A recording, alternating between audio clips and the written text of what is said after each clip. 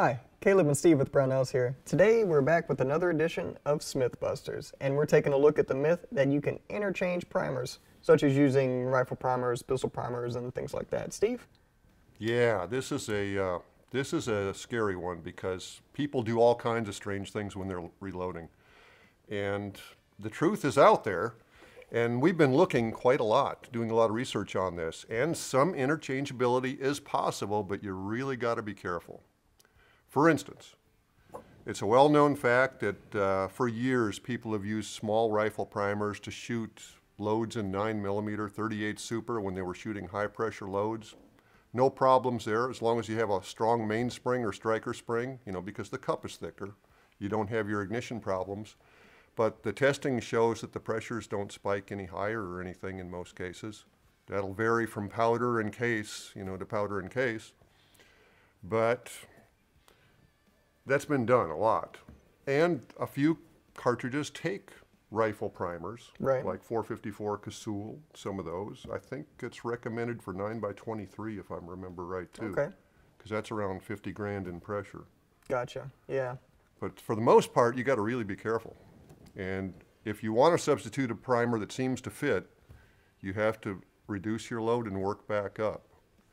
Now, primarily you'll see, if you go to Google this or something, you'll see that it refers to small rifle primers being used in small pistol, not the reverse.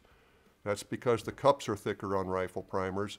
They won't always contain the pressure, so don't put pistol primers in 223, for example.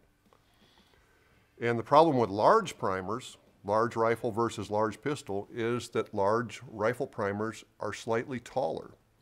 So they tend to stick up above the rim of the case.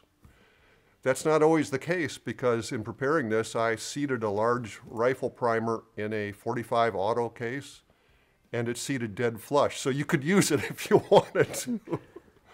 So you really got to do the research, work up a load. If the primer seems to fit, obviously if the primer sits proud of the shell, you can't use it because it'll tie up your revolver rotating, or it might slam fire in an automatic when that slide face makes contact.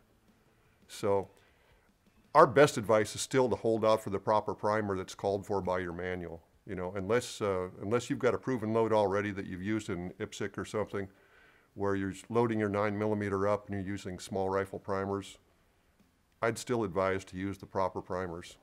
Yeah, this one's pretty sketchy and potentially pretty dangerous. So, rifles or primers are hard enough to get right now anyway, so you might as well use the correct ones for the correct application. I would call this one murky.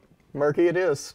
So, if you have any experiences with this or, would like to add anything to it, as always, leave us a comment down below. Any questions, give us a call on the tech line. We'll see you next time on another edition of Smyth Busters.